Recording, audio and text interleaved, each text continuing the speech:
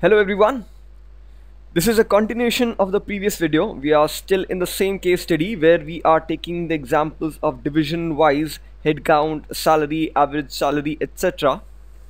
Now previous video we ended at a point where we were able to get out a report which said division wise rating analysis in terms of percentage, and we were able to analyze this based on every strategic business unit, considering AD to be a separate unit.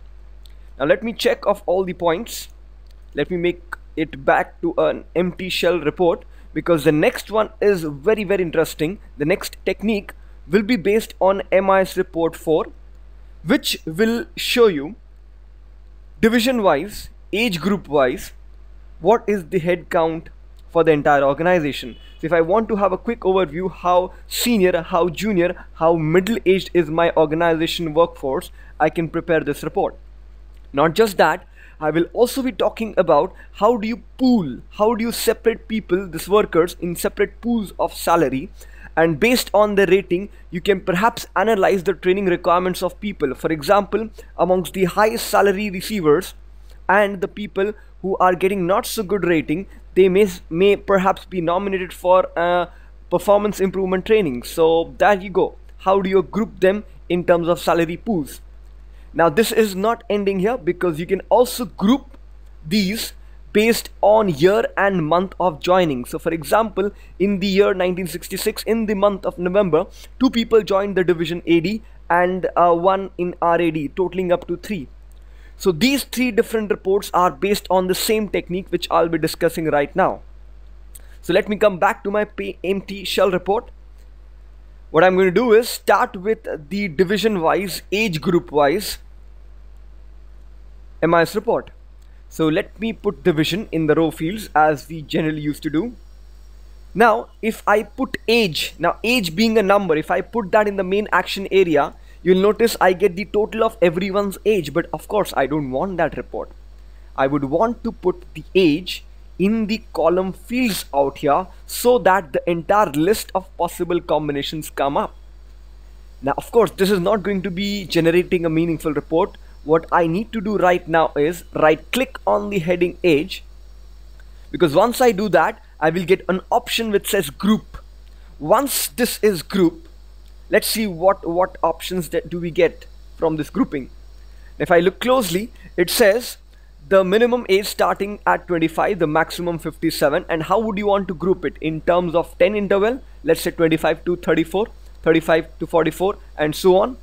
Okay, so now you notice division wise, age group wise analysis. Now if you wanted an interval of 5, you could have changed that. Right click on the age group, certainly group, and if I change the interval to let's say 5, let's look at the report.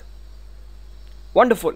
So I now have the age grouping in terms of 5 interval, 25 to 29, 30 to 34, and so on. All I need is fill in the action area with the head count, for which let me pick up the name and put that in the main action area. And as soon as I put that in, 417 employee, that's the total workforce. And how are they distributed across various divisions, across various age groups? If I want to have a much more concise report, I may want to reduce the interval. So let me once again right click on age group.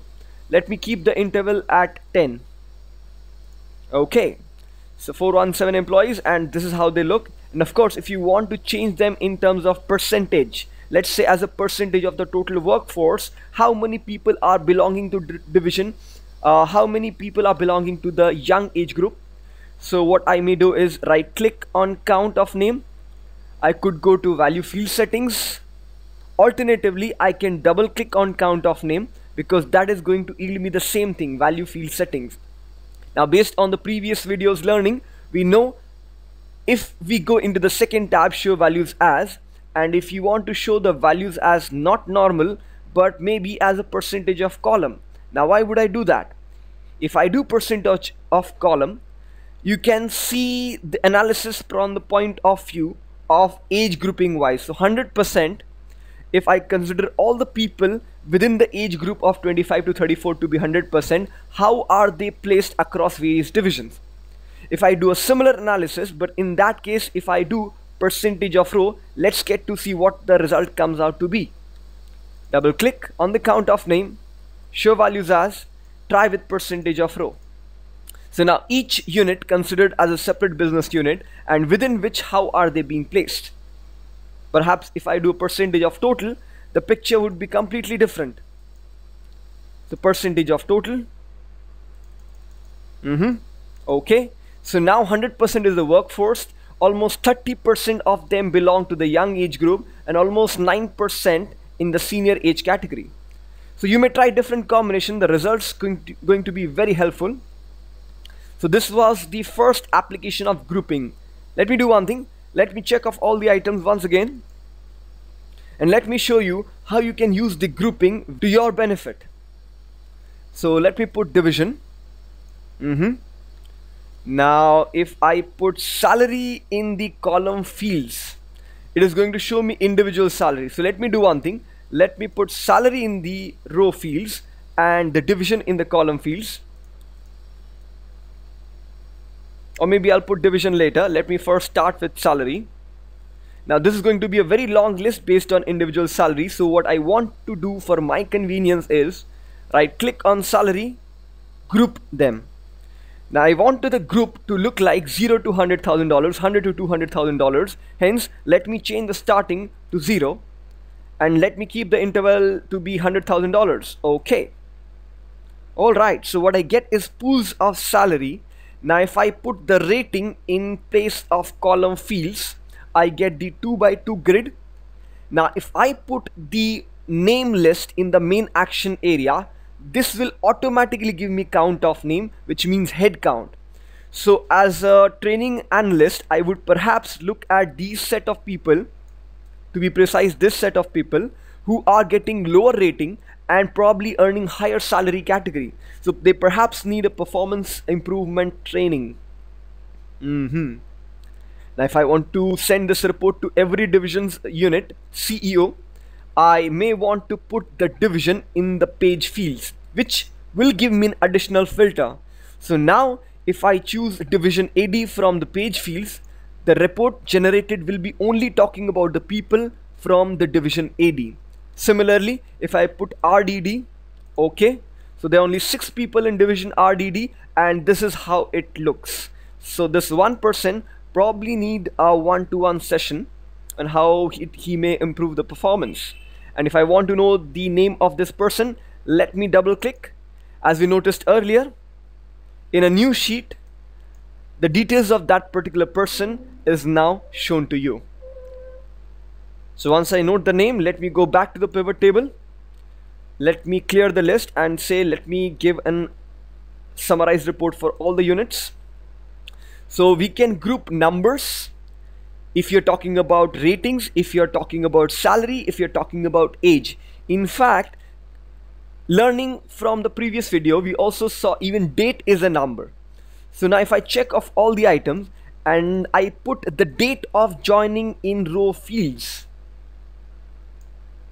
of course I'm going to get individual date of joinings, but this is not my motive. My motive is to group them as per year and months. Now let's see how do I do that. I right click on DOJ, I reach out to group. Now notice very carefully, this time the interface is much more elaborate than the previous 2 cases. This time I am given the option to choose between months and years. In fact, more options exist. For now only these 2 will do. So if I press OK, you'll notice years and months wise grouping. Now this kind of grouping is very useful when we talk about date wise transactions, be it purchase, be it sales, be it date of joining, be it date of any transaction, any accounting entry. So now if I may put the division in the column fields, which will give me the division names. And the magical part is if I put the name in the main action area, as you have seen, since name is text, it will give me count of name, and quite clearly year wise, month wise, people joining different division. If I scroll to the bottom of this report, you will notice there are still the same set of number, 417 employees. Wonderful. So try grouping with various numbers, be it age, rating, transaction amount, salary amount. You'll get to see so many useful reports. Let me check off all the items, because before we take the next case study on PivotTable, one quick scenario which is not exactly a drawback of PivotTable, but yes, something that you need to be aware of. That is, let's say if there was division and there were number of people against each division. Now let's say AD division has 41 people, and in my main data at a future point in time somebody has taken a shift from HFD to AD. Of course, now the headcount should increase for division AD, which doesn't happen. Why? Because you need to refresh it manually. You need to right click on any part of the report and say refresh. As soon as you do that, you'll notice there's an increase in the headcount in the division AD. Perfect. So that is one quick thing that you need to be aware of. Additionally, it might also happen that after a certain point in time there was a new set of employee who joined in.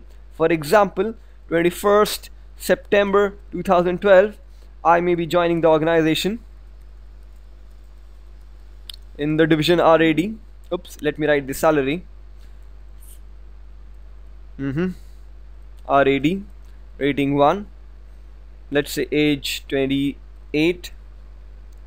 Now once I do that, of course PivotTable will not be able to reflect this change. Why? Because the source that we had selected ended here. So let me do one thing. Let me go back to PivotTable. As soon as I do that, if I go to options, within options there's something called change data source. Now if I do that change data source, it will re-ask me whether the data chosen is correct. So if I just notice there was the 423rd row which I had added, so I may just add that one row extra, 423, press OK. And if I now refresh, in fact it has already taken place as soon as I have shown Excel the revised data source, 418 employees. So this is the quick brush up of PivotTable from various scenarios. If I go to the various reports that we generated, let me start with the one that we ended up with. That was year-wise, month-wise people joining in different division. We also talked about salary. How do we pool them in different categories of salary, and how can we analyze this against the backdrop of rating? We can also see how is my organization placed in terms of age groups across various divisions. Rating wise division analysis. I can perhaps also make them displayed in percentage form for better analysis. And of course, I can draw the same category, let's say salary, in the main action area 3 times, so that I can change one to sum, one to average, and another to count. So this was one case study on PivotTable, all talking about people, employees, data set. We'll take more case studies on the similar topic. Why?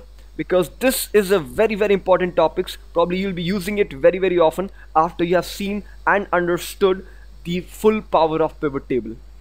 So see you in the next video.